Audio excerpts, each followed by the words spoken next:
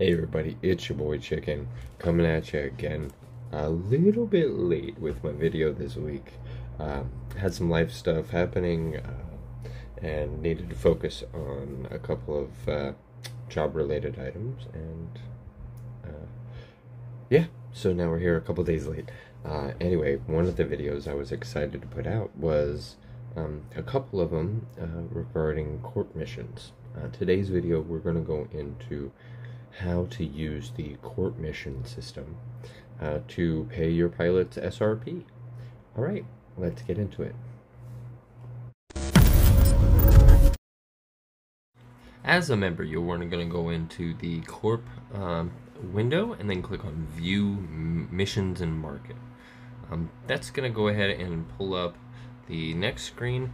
And in here, you can see all the stuff going on. But what we want to do is press Publish Missions for yourself. It's a little confusing, but this is how you, as a player, send a mission to the corporation. You're going to request for reimbursement. Honestly, I don't know if the other one does anything different, but in here, I was on the line with him, and I was kind of walking him through it, because he had never done it before. He's typing in the mission intro area. This is where you can say your message to the people who are approving or denying it. I can't remember. I think I told him to just type in SRP or in a video with Chicken. Yeah. So in the next section below that, it'll say, what do you get? Do you get ISK? Do you get Corp pointy things? Or do you get an item? In this instance, since we're talking about SRP, we're going to be giving the pilot back the ISK in order for him to get the Plex back. I can't just give him Plex. So I think it came out to, we just picked some random ship for him. It came out to 169 million.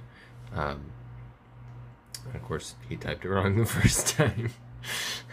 And then once he's done with this portion, I can't remember if he clicked around a lot or not. But the next thing you want to do is publish mission, publish member mission. Now this doesn't let anyone see it except the corporation. It's as though you created a mission for the corporation to accept.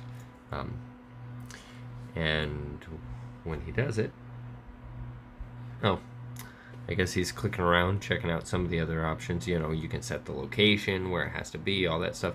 We're not doing that because we just want the ISK, and the location doesn't really matter.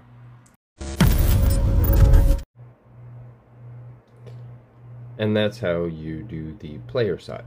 Once the player mission is submitted, it then takes, in our corporation, we have it set to director level, but anyone with the permission to accept missions with the ISK permission. They just added separate permissions for ISK and points. Make sure your corp leader or the directors who have the ability to set the perms take the time to set those perms correctly for anyone currently managing these items. My portion of the video was recorded before this morning's patch, so I don't know if that specific look has changed, but I know the process wouldn't. Basically, you have the permission, you click the button. Let me show you how.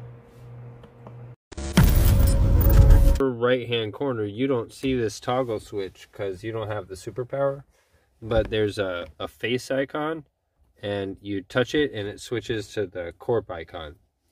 And then the second tab down is membership applications under Corp missions, and this is the Corp mission that you just created, because it gives you the title, the publisher, the label type it is, and then the total. So like if I had 5 ships and you only turned in 2 for a Corp mission or something, I don't know. But anyway, I would click on the one that I'm interested in taking care of, so request for reimbursement. Double check my numbers, they match because we were on comms, and this gives me these choices.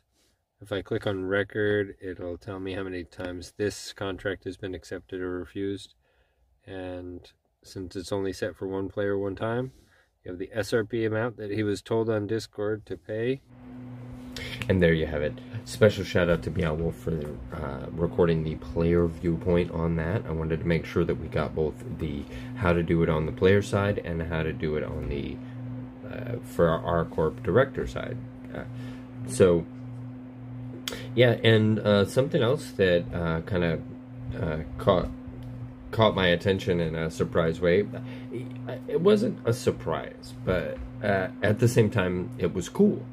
You can completely avoid taxes by doing this, and it becomes instant. In the next video, I'll go over how you and people in your corp can avoid taxes when trading ISK between alts. If you want to buy an item, the only catch is they all kind of have to be in a corp. If you think about it, you might realize how to do it. Anywho, in the next video, right here, you should be able to watch that. Thanks again for stopping by. It's your boy Chicken. Don't forget to like, comment, and subscribe, because your boy's trying to be a super content creator.